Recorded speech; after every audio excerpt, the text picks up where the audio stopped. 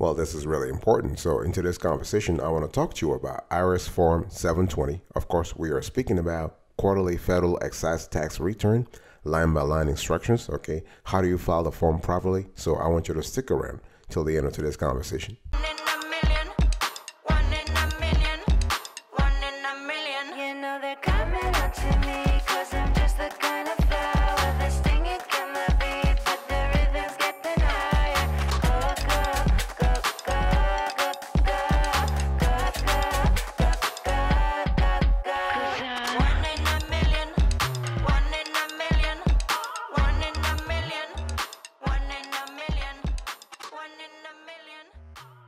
Welcome back, folks, to another edition of the Awesome Sweetie Kiwi Show. How are you today? I hope you are doing fantastic. I'm doing marvelous, if you are to ask me. If you are doing as great as I am, go grab a cup of coffee or tea or vodka. Now let's roll. In today's conversation, we want to talk about IRS Form 720. Of course, we are speaking about quarterly federal excise tax returns and return line-by-line instructions. Okay, let me first give you the overview here. What are we talking about? What is Form 720? Well, this is actually a tax form for businesses that sell goods or services subject to excise tax to report and pay those taxes. It's very important. So IRS Form 720 actually consists of 3 parts, okay, as well as Schedule A, Schedule T, and Schedule C sections, and a payment voucher called Form 720V. So if your business is responsible for completing Form 720, you must do so quarterly, very important, quarterly, and you can file electronically or by mail, depends on you. And payments for excise taxes, however, are required semi-monthly. I'm talking about twice a month, and should be made by electronic funds transfer. Okay, so I want you to see the delta between when you have to make the payments and when you have to report those taxes. Okay, so what's an excise tax? Well, it's basically a tax the federal government imposes on specific services or goods manufactured in or imported into the United States. So excise taxes are often included in the price of products such as gas or alcohol. Okay, so this is really important. And who is the audience for this excise tax? Let me just clarify. I want to go a little deeper here. So your business needs to fill out IRS Form 720 if you sell goods or services that incur excise taxes. So these products and services can include, but are not limited to, telephone communications, air transportation, gas, passenger ship transportation, coal, fishing equipment, indoor tanning services. Okay, you have bows and arrows. Okay, you have tires, you have vaccines. So basically, it's the list here is not exhaustive, but this is what it is. If you need more information, you want to go to the IRS's website. There you have all the products and services that are subject to the excise taxes. Okay, and if your business does not deal with any of these products or services, you don't have to fill out the form. Okay, very important.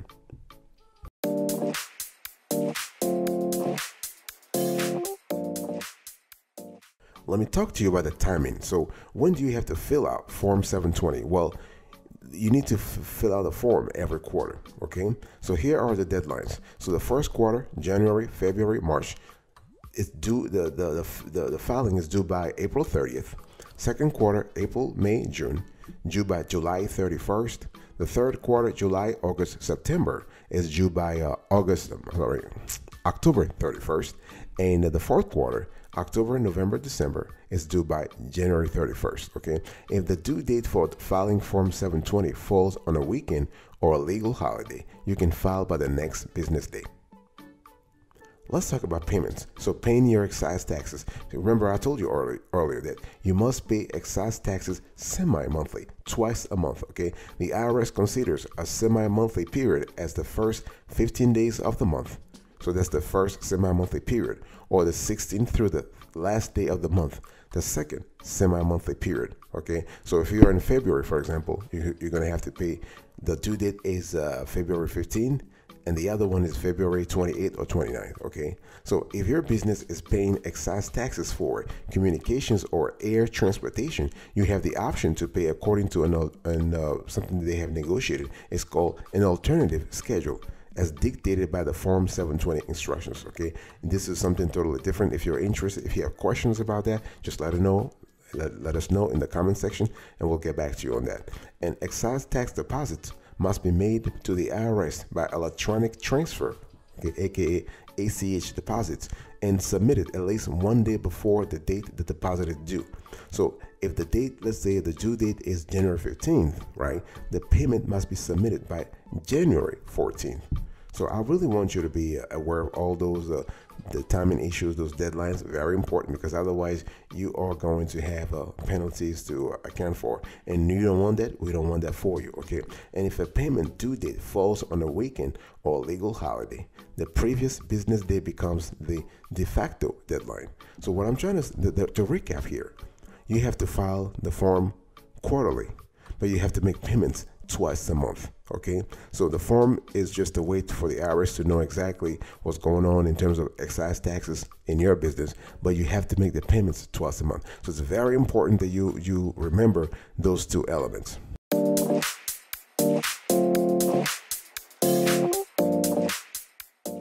In terms of information, so where do you find a Form 720?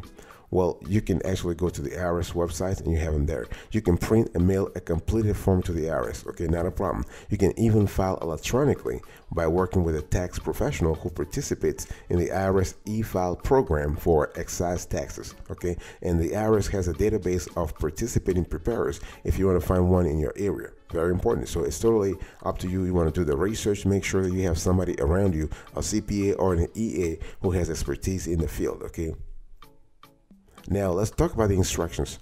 So Form 720 instructions, I want to give you a step-by-step guide. So now that you actually got the basics of the form, let's dive deeper into the specific parts of the form, okay? And I want you to pay attention here. It's very important here, and how you need to fill things out.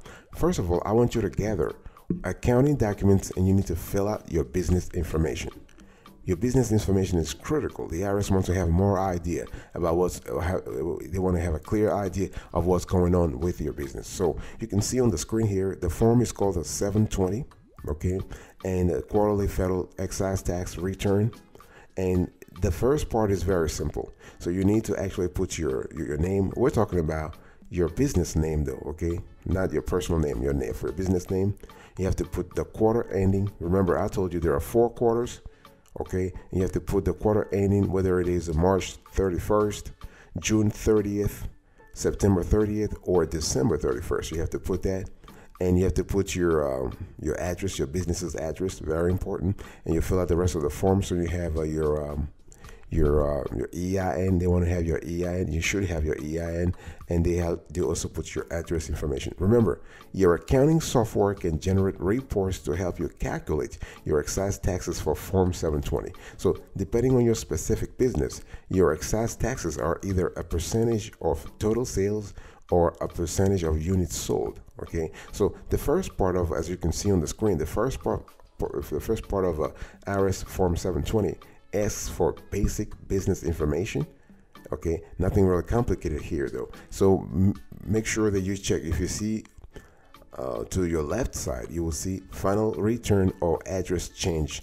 If either of those two applies to this tax return you're filing, make sure you check the appropriate box. I'll be right back right after this. Don't go anywhere.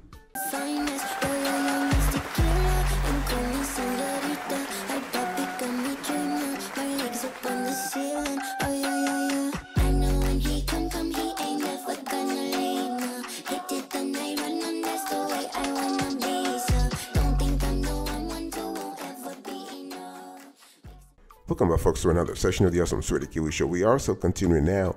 We're diving deeper into the IRS Form 720, and I want you to look right now on the screen. The second screenshot, you want to calculate the appropriate excise taxes, and you fill out Form 720 Part 1. So you can see there are a lot of things here in terms of environmental taxes, communications and air transportation taxes, fuel taxes. Now, this will depend on the industry you're in, okay? But one thing I want to say here is that normally you should have, you want to look at your tax returns for last year. You want to look at the affidavit that you get from the IRS to see what kind of percentage you have to pay. But the rates are here. So for instance, you can see for fuel taxes, you can see the rates, the number of gallons, okay, what you have to pay per gallon. The rates are here. So it's just simply a math problem, okay? So you want to complete part 1 of Form 720. If your business needs to pay the following taxes: environmental taxes, okay, we're talking about petroleum, oil spills, imported petroleum products, ozone depleting chemicals, okay? And if you must pay this environmental taxes, you also have to complete Form 6627. Don't forget that, 6627. And or if you are in communication and air transportation taxes, I mean, if you owe that, phone service or air transportation, fuel taxes, we're talking about diesel, okay, gas, natural gas, biomass, and so on and so forth. Retail taxes, okay, so trucks, trailers, and tractors. Ship passengers taxes also. Foreign insurance taxes, this is very important. And you can see this is actually the second part on the screen here.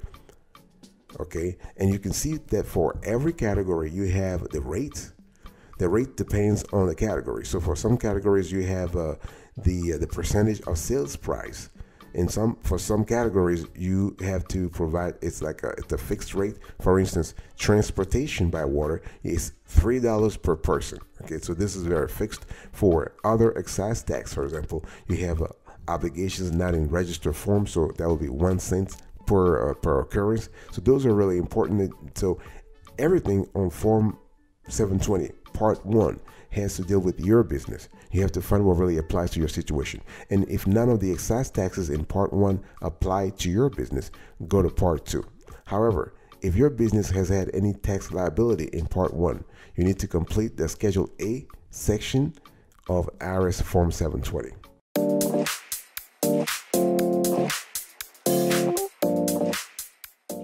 Now let's talk about Section 2B. I want you to look on the screen right now. So this is actually the Schedule A section of Form 720 is for businesses that have a tax liability in Part 1, right? If you don't have liability for Part 1, but do have liability for Part 2, you don't need to fill out Schedule A. So because Schedule A really reports your business's net tax liability, okay? So in that schedule, in Schedule A, you want to add the net tax liability for each tax for each semi-monthly period, and you want to enter the total in the applicable box. Very important. And one thing I want to see here is that you really want to have, reconcile your data for this quarter to your data last quarter to make sure that you are consistent, okay? Now, here is Schedule A. You can see on the screen, this is what it looks like, okay? So basically you are putting so this is if you owe some cash on Part 1, you have to complete Schedule A. And this is so Schedule A, you can actually see your liabilities for first month, second month, third month. And you can see that it's broken down by period. So 5th to the 1st or the 15th day, and the 16th to the last day. Okay, so this is pretty straightforward. And so if you have a net liability for regular method taxes, this is kind of cool if you go with the regular method taxes. And they do have an alternative method taxes also that applies if you don't want to go with the regular method taxes. It's very important to know that, okay? Now, let's go for step 3. So step 3 is you need to fill out Part 720 Part 2. I want you to look on the screen right now. Okay, Part 2, basically, you want to complete this Part 2 if your business provides any of the following products or services. We're talking about specified health insurance policies, fishing equipment, electric outboard motors, bows and arrows, indoor tanning services, waterways fuel, biodiesel sold as fuel but not used as fuel. So those are really specific fields, but if you happen to be there in that category, you need to fill out Part 2. Now, you want to complete Part 2 the same way as you would Part 1. If your business qualifies for any of the goods or services in Part 2, you want to calculate your tax using appropriate documents and the rate in the rate column, okay? Fill in the calculated tax in the tax column and add up the total at the bottom of Part 2. You can see that on the screen here. And one thing I want to say here that's very important is that the tax for health insurance is calculated differently than the other categories. It uses the average number of lives covered as opposed to units sold or total sales. Okay, this is very important to remember that.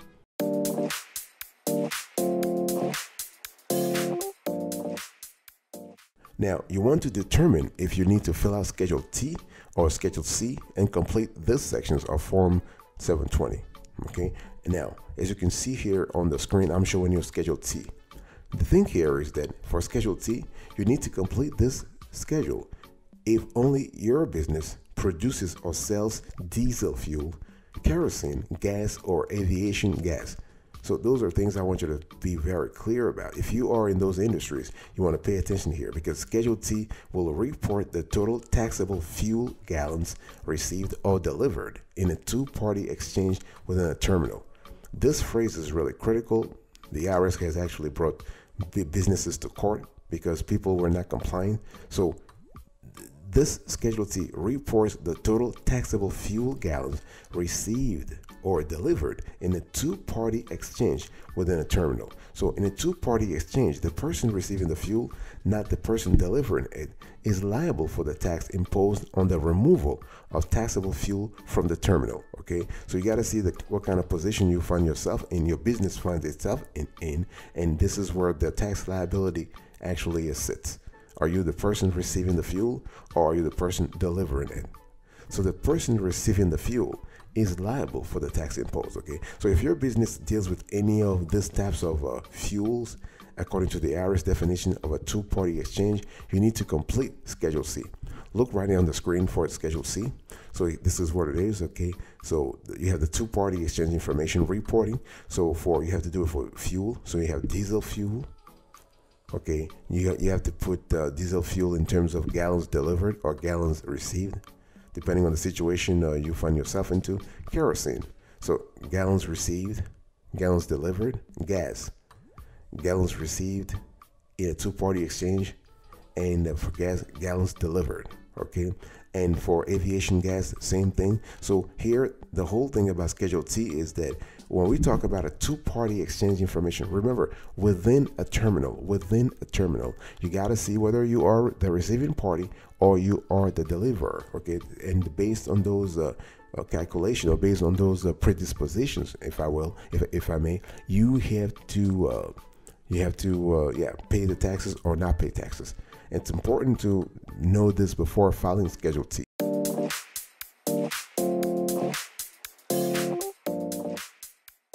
I want to talk to you now about Schedule C, which is another schedule that's very important, that is an addendum to Form 720. Now, like Schedule T, Schedule C applies to businesses that deal with one of the fuel types and a few tire types indicated in Parts 1 and 2 of IRS Form 720. Okay, if you are liable for taxes on Part 1 or Part 2, you may be able to cut your tax bill by filing a claim on Schedule C. However, and this is a big however, we have said this on other shows, only certain types of fuel and use cases qualify for a Schedule C claim. This Schedule C is different from the Schedule C of a Forms 1040 though. Just want to clarify that. So the IRS indicates the use types that can qualify for a Schedule C. You can see on the screen here. Okay, so we have on a farm for farming purposes, we have off-highway business use. You have the list here. Okay, exports. If you are in a boat engaged in commercial fishing in certain intercity and local buses, in a qualified local bus. Okay, and so you have a list here on the screen of all the use types that qualify. Now, if your fuel business falls under one of the use cases on this chart, on the screen right now, you can fill in Schedule C by indicating the use case number. Remember, you have numbers, right? 1 to 16, the tax rates, gallons amounts, and the total dollar amount of your claim. Okay, but please be sure that be comfortable. You got to have all the proof before you file Schedule C. Okay, so on the screen here, the first screenshot, so you can see here is how Schedule C looks like. C for claims. Okay, so you have to put the month your income tax year ends. If it's December, put December. You can see here that it depends on what kind of claims you're filing. So non-taxable use of gas, non-taxable use of aviation gas, non-taxable use of undyed diesel fuel. Okay, there are different categories, and non-taxable use of undyed kerosene. Okay, so those are things you have to put. So you can see that there are columns for a type of use, the gallons, the amount of claim. Okay, and the type of use, those are the numbers that I gave you earlier from 1 to 16. Okay, and the second screenshot here, you can see this is about, so the form actually continues. So you have kerosene used in aviation, depending on your business. Okay, and so the same information here, And the third thing I want to show you here is actually there are more. So the third screenshot here, so it keeps going on here. You can see on the screen here, you have a complete Schedule C for claims only if you are reporting liability in Part 1 or Part 2 of Form 720. Okay, so here we have, we continue the form here, and then another screenshot. So you can see that this is a 2-page or 3-page form Schedule C, and you have to use the one that applies to you.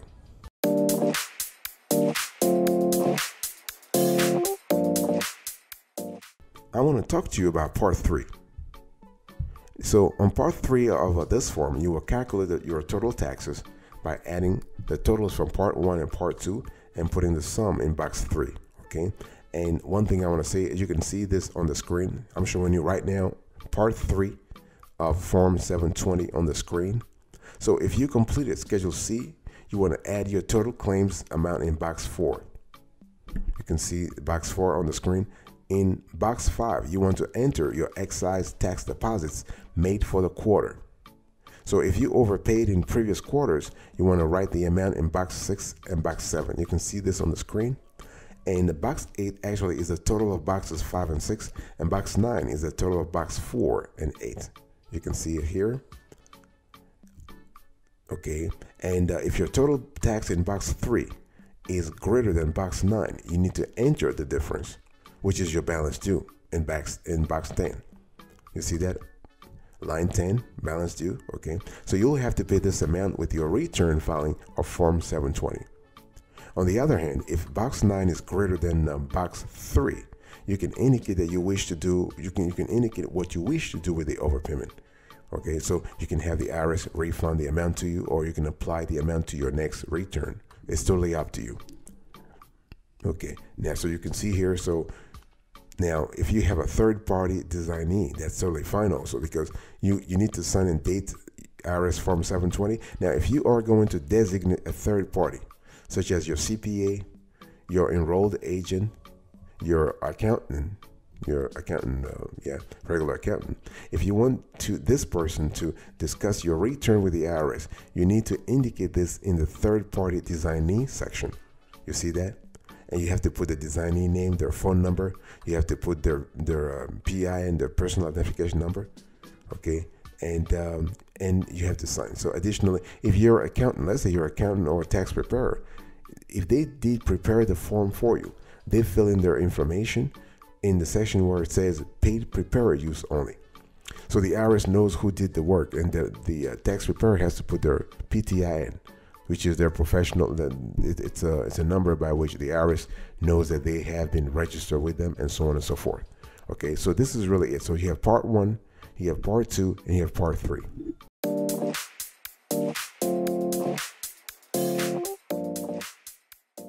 One thing I want to say before closing to this conversation is that you have to be very careful about Form 720. Make sure you pay your balance due if necessary. Very important. You want to file Form 720 before the specified due date, right? There are 2 ways to file. So you can mail Form 720 directly to the IRS, not a problem, or you can file electronically if you are completing the form through the IRS e-file program. So those are really important. So when you file Form 720, you must also pay your balance due. I've said that before. This is from box 10 of Part 3. You can pay your balance with a direct debit, check, or money order. So if you're filing electronically, you must pay with a direct debit. Okay. And now if you're filing physically, you can complete Form 720V, which is the payment voucher form that will accompany your check or money order to pay your balance due. This is totally possible, not a problem. Okay. And you will then send the Form 720V in with your completed Form 720 when you file with the IRS. Those are things you have to see. It depends on your budget, depends on your resources, on your cash flow position. Okay. And those are really, so let me give you a few tips to help you streamline, when it comes to completing IRS Form 720. Prepare ahead of time, because one of the best ways to avoid errors and stress when completing tax forms such as a Form 720 is to stay organized, right? You want to keep track of your inventory, very important, sales, and other important financial metrics. using good accounting software. We talk about you choose the one that works for you, but yeah, or you can have an accountant. So you want your accountant to be aware of your business in and out. Okay, so this way, when it's time to file Form 720, all of your information will be up to date, right? Organized and complete.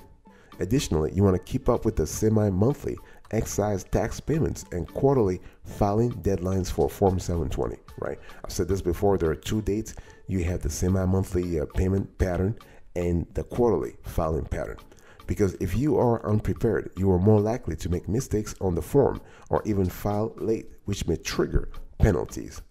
Okay, now you can also file electronically, which is our preferred option. Okay, you may be able to save time, paper, stamps, and hassle by using the IRS's e-file program. In addition, you will not be relying on the mail system to meet your deadline. And you can the cool thing also is that filing Form 720 electronically can make it easier to look up information in your accounting software, refer to the IRS filing instructions, and check for IRS updates, which is really cool. Okay, and use a tax professional. If you hire a tax advisor to complete or help you complete Form 720, you'll have access to someone with years of experience. So a good tax professional should be able to complete the form quickly and accurately. And if issues arise after you file Form 720, your tax pro will be able to address them for you. Okay, and also a tax pro may be able to represent you before the IRS. So it's really, really good.